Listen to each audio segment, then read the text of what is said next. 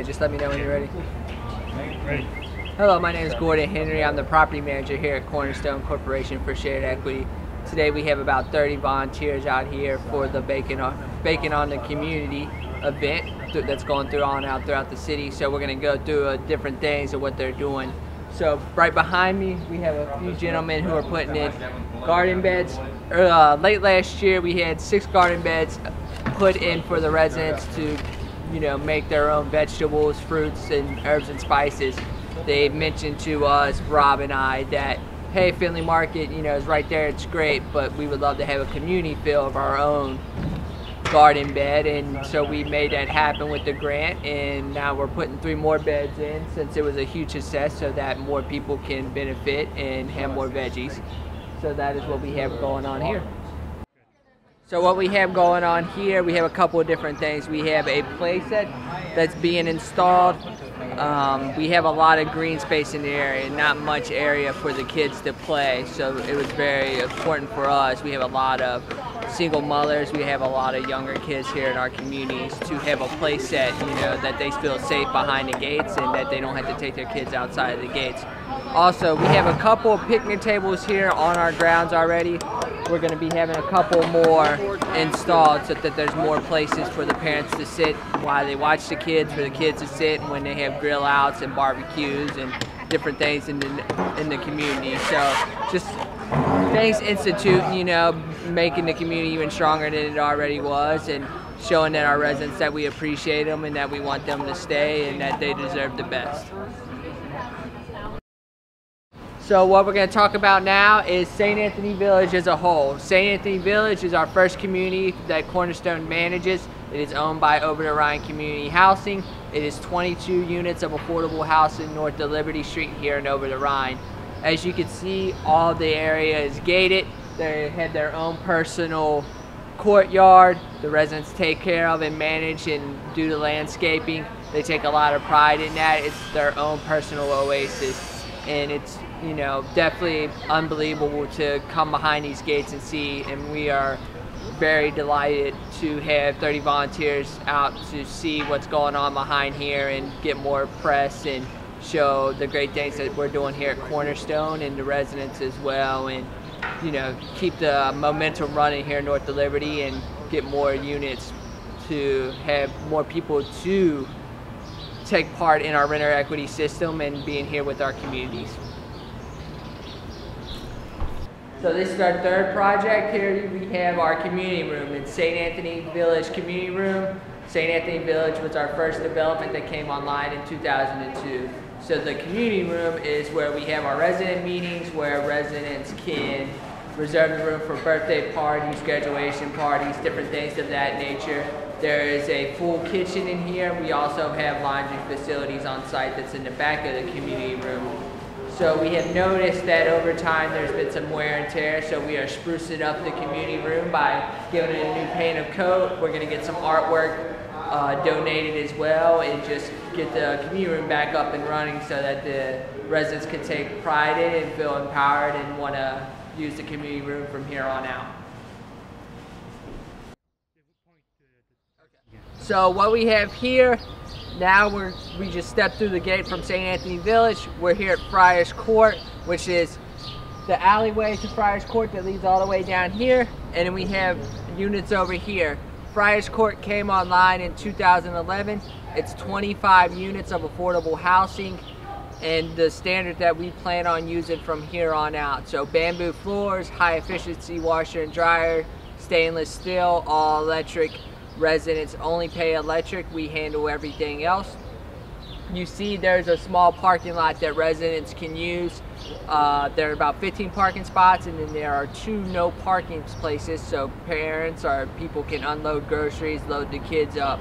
So that was a huge plus that we can, and hopefully in our next stage we can have more lots so people can have more parking lot space.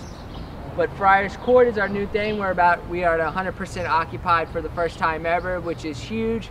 And the residents here, same as St. Anthony Village, are the ones who handle the landscaping by doing their task and earning their equity by attending a monthly meeting. And we're grateful to have such great residents to make the area better and who are concerned about transforming the neighborhood. As you can see now behind me is the garden beds that I had mentioned earlier. The garden beds, we have 6 garden beds that the residents maintain, they handle, and they chose the veggies and herbs and spices to grow in there. There's been plenty of times that they have had me come out and pick, saying that they would have more than enough. So just some examples of what we have. We have tomatoes, there's collards, there's carrots, spinach, lettuce. So just an eyeball of different things that the residents handle. And it was such a huge success that we are putting in 3 more garden beds so that more people can participate and keep the momentum flowing. So this is another part of Friars Court. As you can see, this is the other half. There's 2 separate courtyards that are on the sides of the parking lot.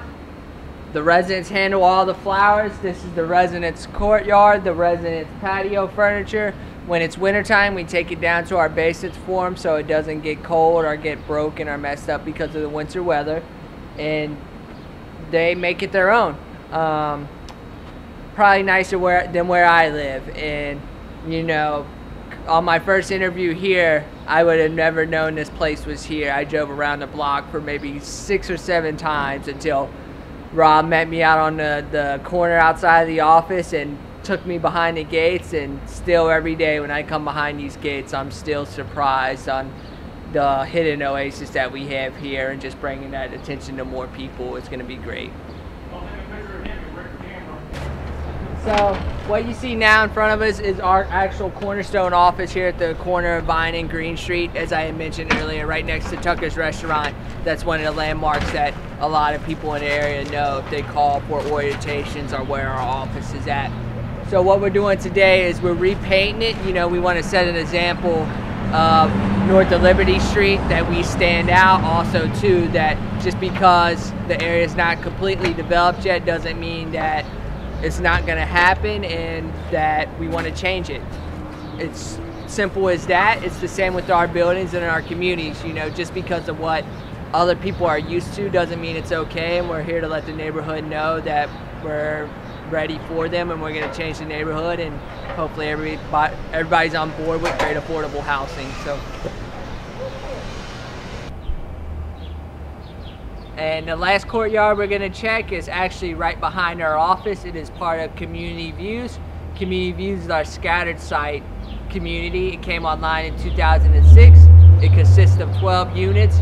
So we actually have 2 units above our offices, and then the other 10 are scattered around the Rothenberg Academy on East Clifton, Peach Street, and 13th Street. So this courtyard is for the residents that are above us, and also too for us if we have different things going on, whether it's, you know, birthday parties, barbecue, different things of that nature. You see a lone parking spot for one of the residents to use as well.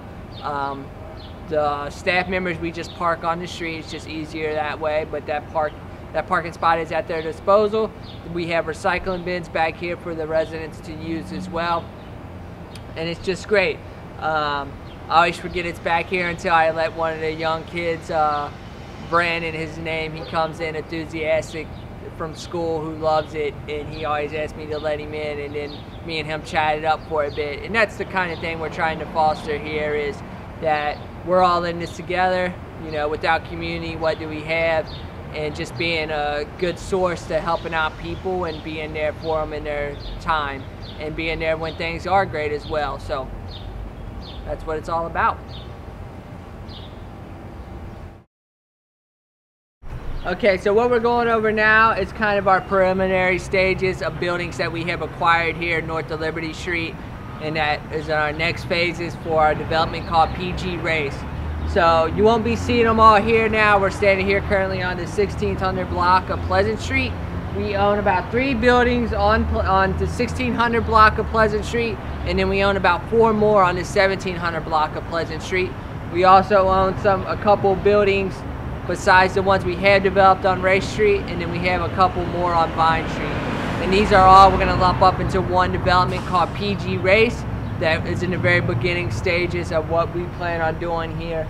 And as I had mentioned, they will be all affordable housing. There's always a need for affordable housing, and the more we can have and make sure it's nice and safe, the better it is for everybody involved. And that's what we're all about here, is the inclusion.